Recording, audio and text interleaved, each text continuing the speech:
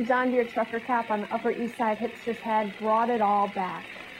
Yellow-rimmed tractor wheels that were taller than me, the smell of hay and grass, the farm. What did these people know of the land, of tilling, planting, and tending, of how those Atkins-friendly meals reached their plates? And the girls with their long hair, a symbol of fertility, grown here in the sterile bubble of the city so far removed from nature's bounty, sold away by Native Americans for a few dollars trying to follow the white man's rules. And the white men continue to green the pockets of all of us here on the Upper East Side, in a city where women parade fur coats like it's the day after a hunt, where fake breasts and tightened jaws are traits endorsed by dead presidents, Grants, and Benjamins rolling in their graves.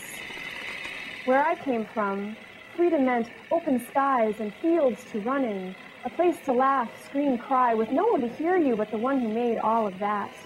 Here, freedom seems something bought and sold, something sopped up with bread held between pudgy fingers, the last drops on an American plate.